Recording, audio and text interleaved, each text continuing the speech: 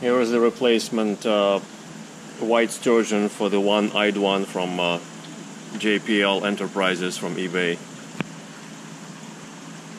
Let's see what it looks like inside.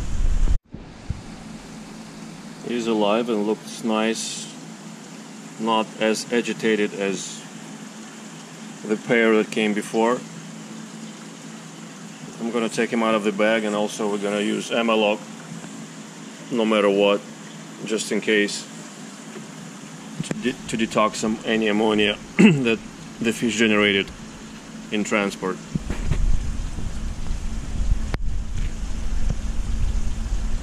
I think it's just lively enough, not agitated, but again, we'll see when we take her out.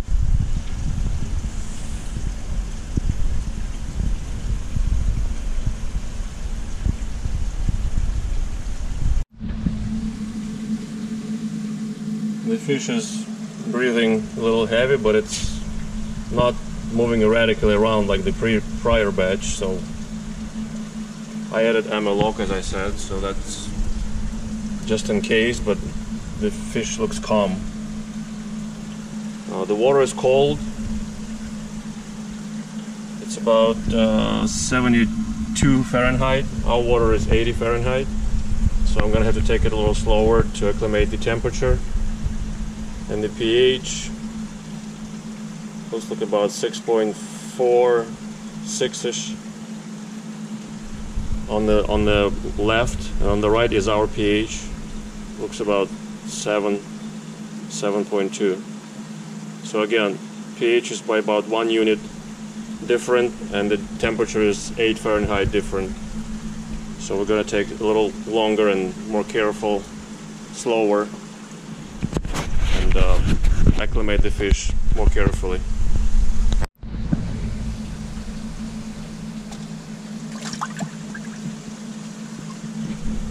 Trying to measure it.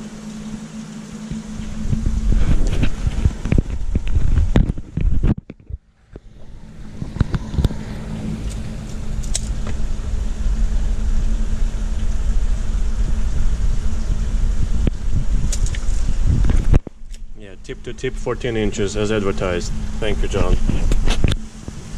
Advertised 12 to 14 inches.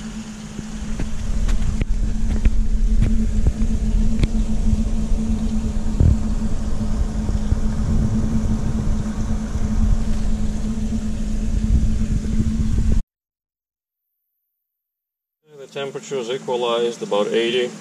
The pH is 6.8. 6.8 or 7. I took a long time, over an hour or so, to acclimate the fish. So we're ready to go into the tank. It started breathing heavier and heavier later in the acclimation, but not swimming radically, so I think we'll do fine once it goes in the tank and comes down.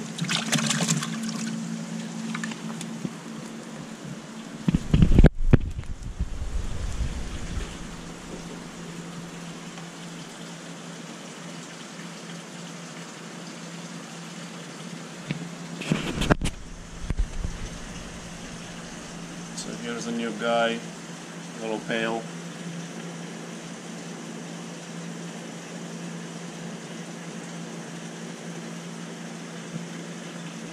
At the same time, I thought I'd update you on the two original guys. They came exactly 1 week ago on a Tuesday.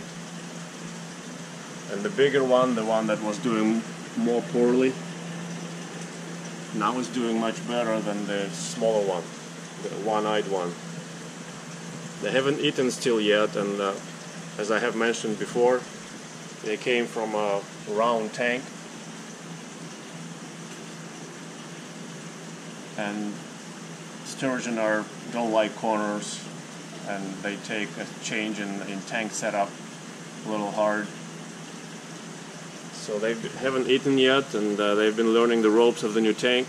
And as I said, this bigger one is doing better, beginning to swim laps around the tank. But the smaller one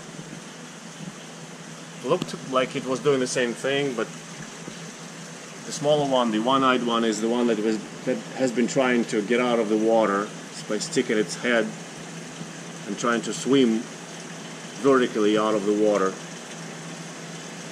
And today he's got positive buoyancy, and I don't know what this is about. See how he's bobbing to the surface? And there's a little bump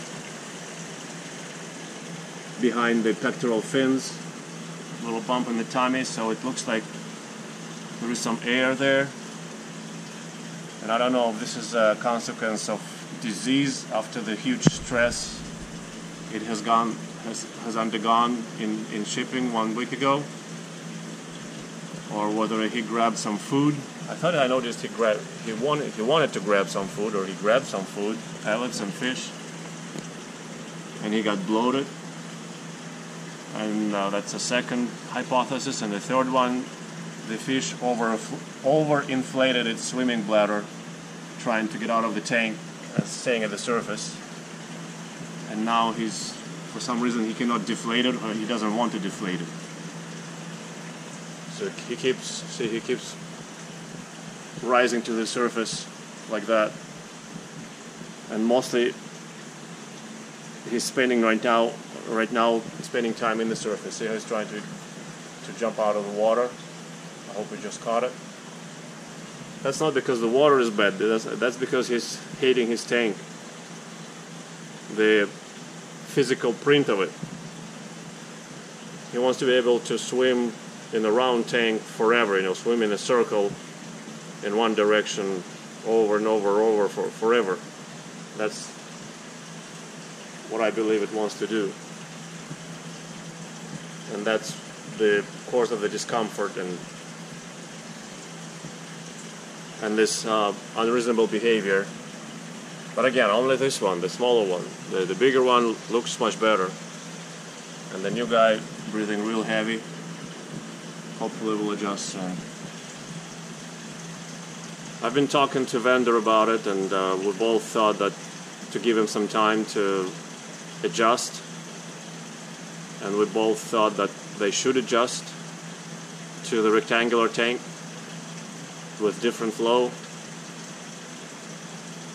But the behavior of the one-eyed guy is really starting to bother me. I don't want to lose him, and I don't even know if it's not too late, because he's been at the surface pretty much for an hour or hour and a half. I was acclimating this new guy. He was 95% at the surface. Only now he came down.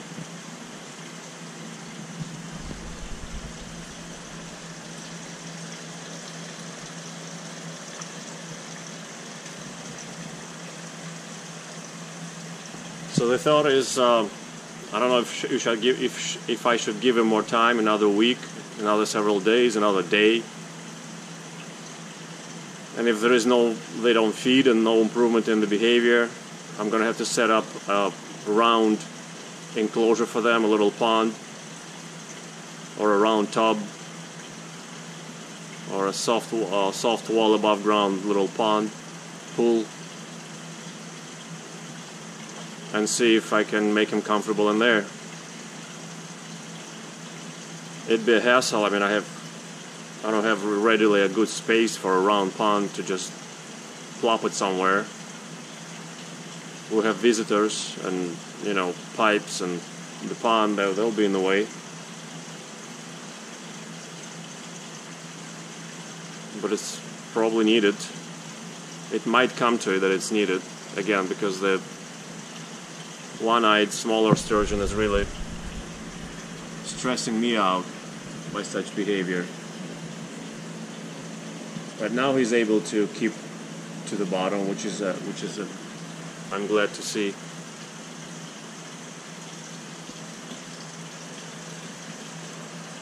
And I saw some bubbles coming out of his mouth, so maybe he was able to deflate the swimming bladder that he overinflated. The bump behind the pectoral fins looks smaller.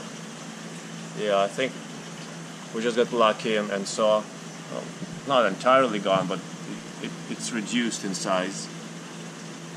I think we got lucky and he just purged some air out of its stomach or out of its swimming bladder that was keeping them positively buoyant.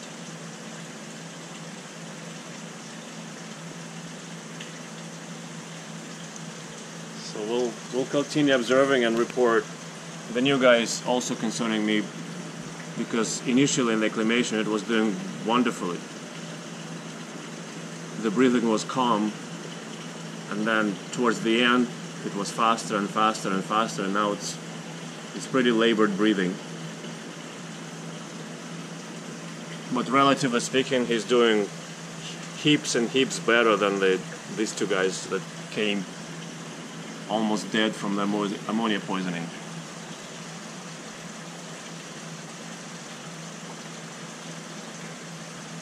So if the new guy acclimates alright and the one-eyed one stops floating at the surface, I do feel like giving them another week to see if we get any changes for the better.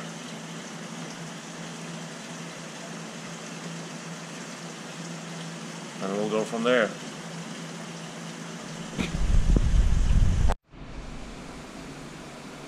It's about 8 hours later, the evening of the first day. The newcomer is still breathing heavy, but it's slower than before.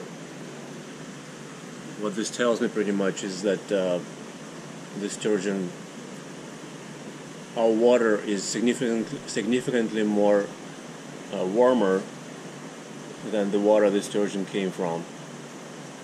has come from. So that's why he's breathing heavy, because this water holds less oxygen, even with this 20 times turnover of highly oxygenated water. As for the other two, as you can see, no big change. The one-eyed smaller one is still spending most time at the surface, and the bigger one looks better.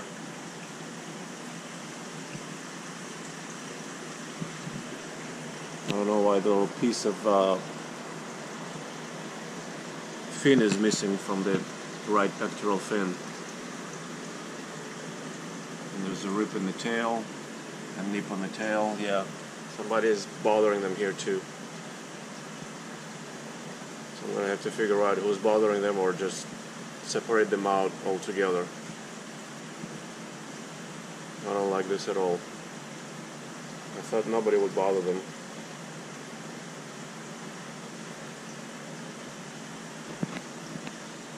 Because the tank mates are so much smaller. It's curious. Who would? I don't think bass would do that. Maybe the lemon fin barb. Could be the knife. I don't think arowana would have done that. Or the lungfish when it gets cranky or they run into it. Those would be my guesses. But anyhow, since the little guy hates this tank so much, I'm going to have to consider, as I said before,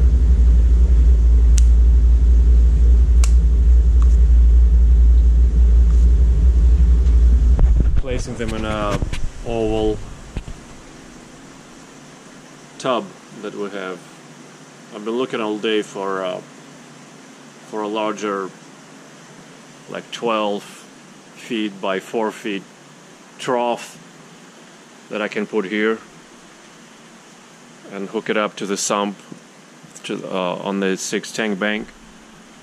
So this area has been idling and could be taken up by a tank or by a pond, but I couldn't find anything readily. If you have any ideas, I would appreciate that. 12 foot long by 4 foot wide. And it's got to be oval. It has to be oval in shape, because sturgeon don't do well with the corners and it stresses them.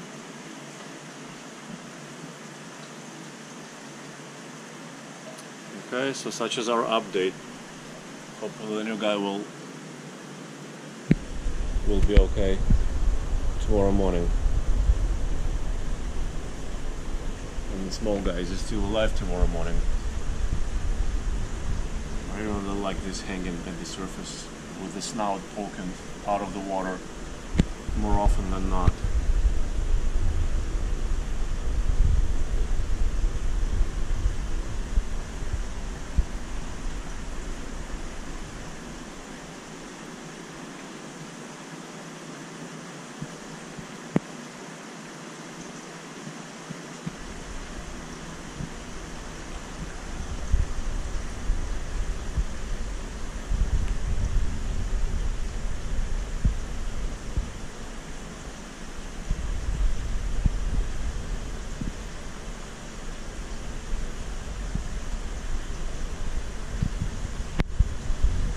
Yeah, they want to be swimming in circles on the bottom. That's what they want to do. See what he's doing?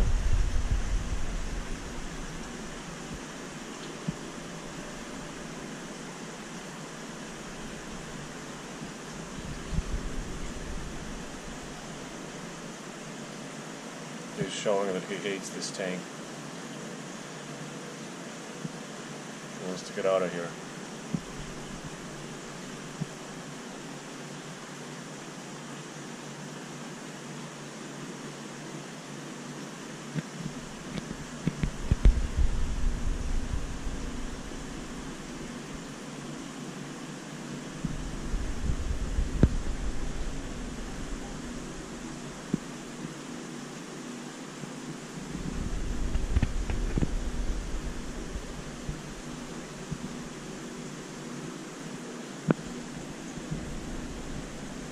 Very awkward swimming. Clearly uncomfortable.